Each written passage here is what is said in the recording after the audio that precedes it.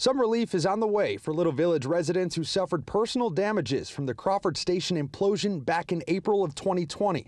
Today, the Lovey & Lovey law firm announcing a settlement of more than $12 million in a class action lawsuit against the Hillco Redevelopment Partners. Residents say this was the necessary outcome as they're all still shocked by how little notice they received about 4 years ago about that planned demolition.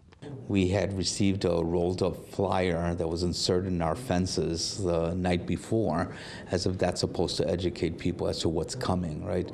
And nobody expected to have the problems that occurred the next day. Juan Rangel joins roughly 80 to 90,000 other people who can file a claim for compensation in this class action lawsuit. The law firm believes each person will receive between $200 to $500 depending on how many people file a claim. A lot of the damages are the emotional distress of just witnessing this happening in your neighborhood.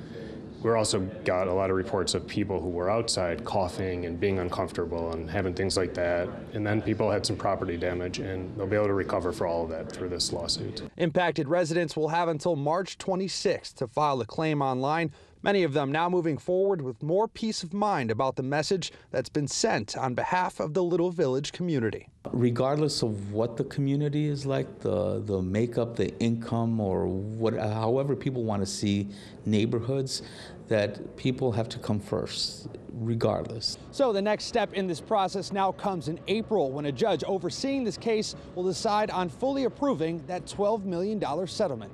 Watch breaking news on YouTube. Subscribe to ABC7 Chicago Eyewitness News.